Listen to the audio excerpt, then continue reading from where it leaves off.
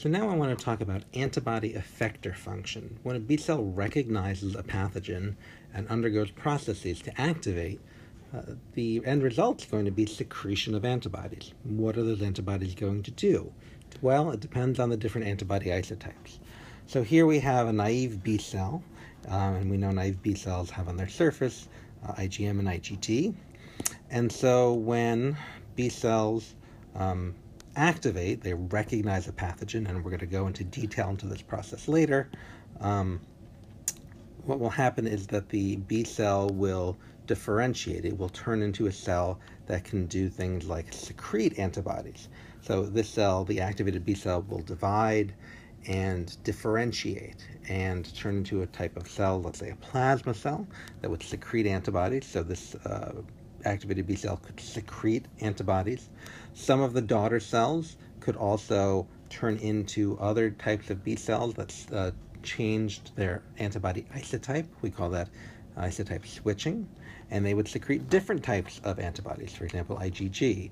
So recognizing a pathogen using an immunoglobulin can allow that cell to differentiate and release antibodies of different isotypes, IgM, IgG, IgA, depending on the need to fight the pathogen. So in this video, I just want to talk and introduce the concepts of different antibody isotypes and what they do to fight infection. So let's talk about IgM first, because it's typically the first antibody made upon recognizing an infection. And one of the reasons is because naive B cells already make IgM, although it's bound to their membrane. So it's actually pretty easy and quick to just take that IgM and start secreting it. And if you recall in a previous video, we learned about how B cells can switch from making a membrane-bound immunoglobulin to a secreted immunoglobulin, thus called an antibody. So that process is very easy to do, so B cells can do that rather quickly. And that's one of the reasons IgM is one of the first antibody, it's actually the first antibody isotype secreted. So let's talk a little bit about how IgM is going to function. And for all the antibody isotypes, I'd like you to know how they function, as well as where the antibodies are typically located and some other characteristics of the antibody.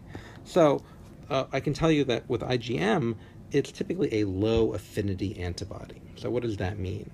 In a previous video, we covered somatic hypermutation and affinity maturation. So in that video, we discussed that when a B cell becomes activated, it can, some of the daughter cells, after mitosis, can undergo this process of affinity maturation, whereby mutations occur in the variable regions, and those mutations will alter the affinity of immunoglobulins for antibodies and hopefully increase the affinity, and those are selected for. With IgM, when a B cell makes IgM, it doesn't undergo a somatic hypermutation and affinity maturation. It's the first line of defense. Let's just release IgM. It has some affinity for the antigen, but it's not as much as the other antibody isotypes, because those will undergo somatic hypermutation and affinity maturation. So IgM is released. It has affinity for the antigen, but not as high as other ones. So that's why we call it low affinity antibody. So when IgM is released, and how is it going to help us get rid of this pathogen? What's its effector function? So the one thing we need to talk about is the quaternary structure of IgM. So when it's released as, I'm drawing this Y-shaped molecule. Obviously, you should know that that's two heavy chain proteins and two light chain proteins held together by disulfide bonds. But when IgMs are released, they actually assemble into pentamers. And there's another protein called the J chain, which is a protein that holds together. It grabs onto the constant region of IgM, and it links 5 of them together. So if you find IgM, if you look at IgM in your body, it's assembled into these pentamers. The thing to know about a pentamer of IgMs, well, we know that a Ig molecule has 2 antigen binding sites at the tips of those Ys. If we've got 5 IgMs, then we must have 10 antigen binding sites. So that allows this structure to bind with a relatively good affinity to an antigen. So let's say this virus or this bacteria has elicited an immune response, and a B cell has recognized it, and the B cell has started to secrete IgM. So IgM, as a pentamer, will bind to, with some affinity, the pathogen. Great. How is that helping us fight this infection? Well, if you recall, complement, specifically the classical pathway, is recognizing IgM, specifically C1q. The C1q protein in the C1 molecule binds IgM. And when we talk about things binding antibodies, we usually talk about the Fc region of the antibody. So when we talk about antibody structure, there's the constant region, there's the variable regions. The region of the antibody where proteins typically bind are that Fc region, the part that's made of just the heavy chain protein. So C1q, you learned previously, binds the IgM. And now I'm telling you it binds specifically the Fc mu region. So this is the region that's coded for by the constant mu gene segment in the heavy chain gene.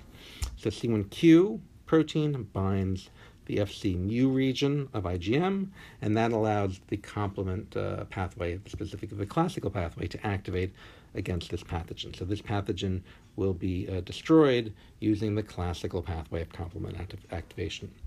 So now you know how IgM works to help clear an infection. The other thing I want you to know for each of these antibodies that we talk about is where you will find the antibody in the body.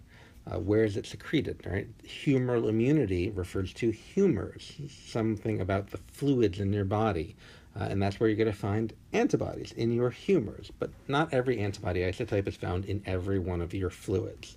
IgM, it's a very large molecule. This pentamer, it's very large. So it stays primarily in your bloodstream and your lymph fluids, because the B cells that are secreting IgM, the B cells in lymph nodes can secrete IgM into your lymphatic fluid, and the B cells in your spleen or bone marrow, for example, can secrete IgM into your bloodstream.